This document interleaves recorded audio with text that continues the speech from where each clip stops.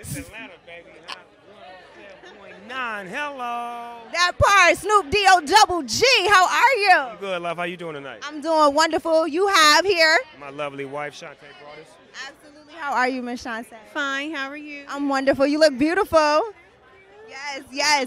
So listen, Snoop, I only got you for a few minutes. How was it playing Pastor Swift? It was different because I never played a preacher before, and I knew the BMF family, so I know how detrimental this role was to them. So I really sunk my teeth into trying to like really betray it and step away from Snoop Dogg. So when you see Pastor Swift, you really gonna see Pastor Swift.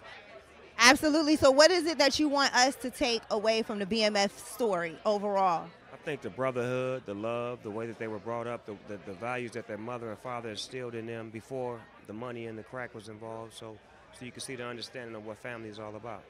Absolutely. Well, thank you so much for joining me. I'm excited to see you play a pastor for the first time. I'm super excited. A family that plays together stays together. Praise God.